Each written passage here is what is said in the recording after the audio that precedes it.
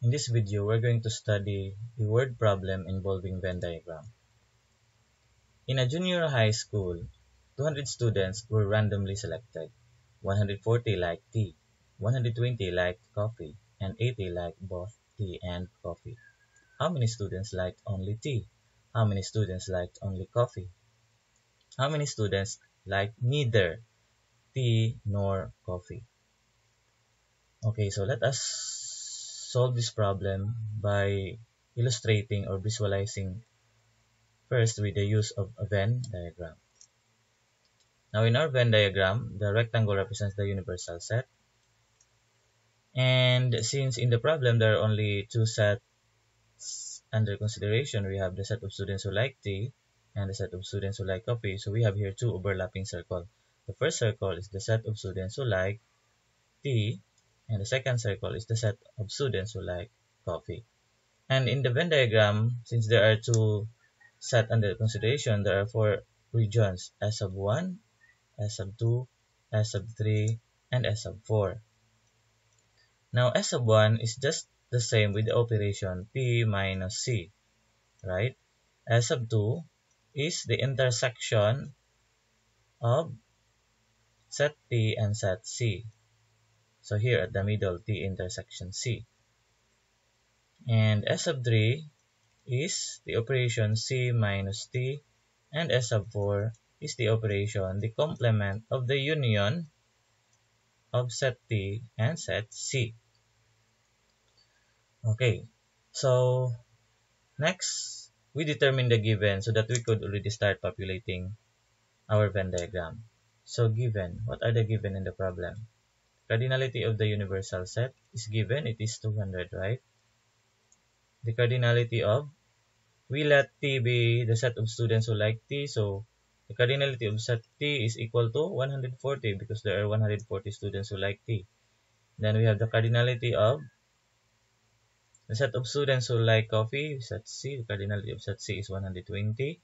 And we have here the keyword, both tea and coffee. So 80 like both tea and coffee. So the meaning of both, the word both and means intersection. So therefore, the cardinality of T intersection C is given and it is 80.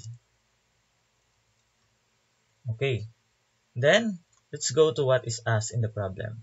How many students liked only T? So what region in the Venn diagram is being asked in the problem? Only T. So we have observed that this region here is refers to T only as sub 1. So this is the first question. This region is being asked. Cardinality of S sub 1 being asked in the first question in the problem. Second question, how many students like only coffee? So this is region S sub 3. How many students like neither tea nor coffee?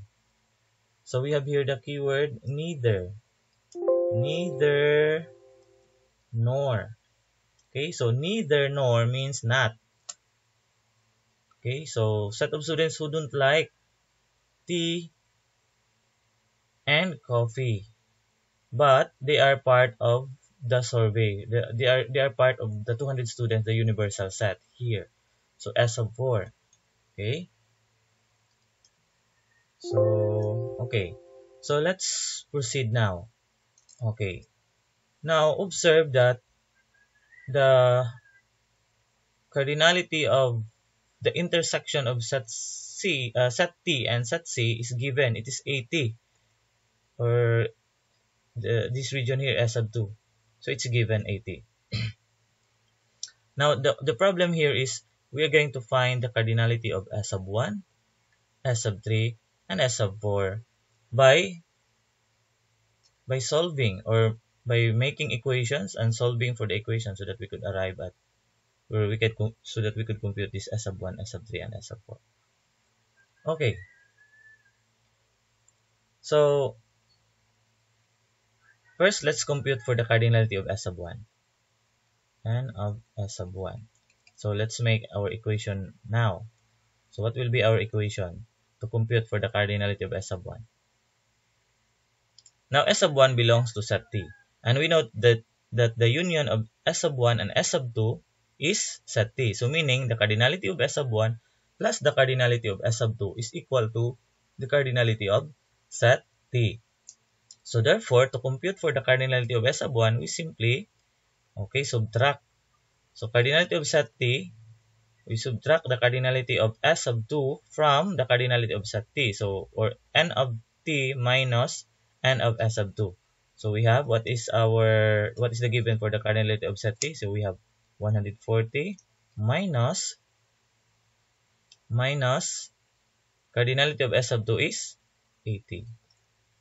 And what is 140 minus 80? Okay, it is equal to 60, right? So therefore, we have computed already S sub 1, this is 60. Then we check, what is 60 plus 80? 60 plus 80 is equal to 140. So we get the cardinality of set T. Next, let's compute for the cardinality of S sub 3. So let's have now our equation. So what is our equation? So we know that S sub 3 is a region of set C, and the union of S sub 2 and S sub 3 is equal to set C, right? And so that the cardinality of S sub 2 plus the cardinality of S sub 3 is equal to the cardinality of set C. So to compute therefore for the cardinality of S sub 3, so we have the cardinality of set C minus the cardinality of S sub 2, right? Okay, so what is the cardinality of set C? It's given 120 minus the cardinality of S sub 2 is 80. Okay, so what is 120 minus 80? So 120 minus 80. So 0 and 40. So the answer is 40, right? Okay, so this is 40, therefore cardinality of S sub 3 is 40. So let's check. What is 80 plus 40? It is equal to 120, which is the cardinality of set C. So there is only one cardinality left. We have here cardinality of S sub 4. Let's make an equation and solve for the cardinality of S sub 4. So what will be our equation? Okay, so take note or observe that S sub 4 is part of the universal set. And if we add the cardinality of S sub 1, cardinality of S sub 2, cardinality of S sub 3, and the cardinality of S sub 4, we can get the cardinality of the universal set, which is 200.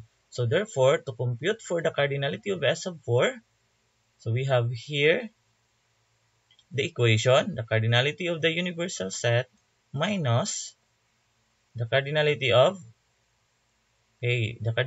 the sum of the three regions, S sub 1 plus S sub 2 plus S sub 3. Okay, so let's make more space here. So S sub 4 therefore is equal to, what is the cardinality of the universal set? It is equal to 200, right? Minus, we need to add the cardinality of the three sets here, three subsets here, S sub 1, S sub 2, and S sub 3. We have 60 plus 80 plus 40. So let's add first 60 plus 80 plus 40, and after that we subtract it from 200.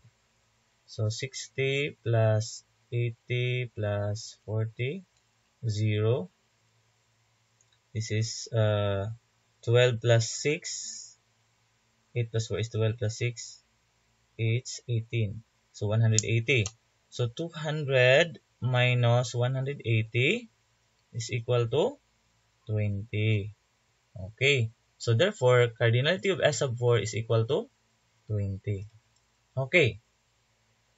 So after this, since we are already done populating all the regions in our Venn diagram, we can now give the answer to the questions in the problem, or the answers to the problem. But let me erase first so that we could have more space. Okay, this one to erase the given.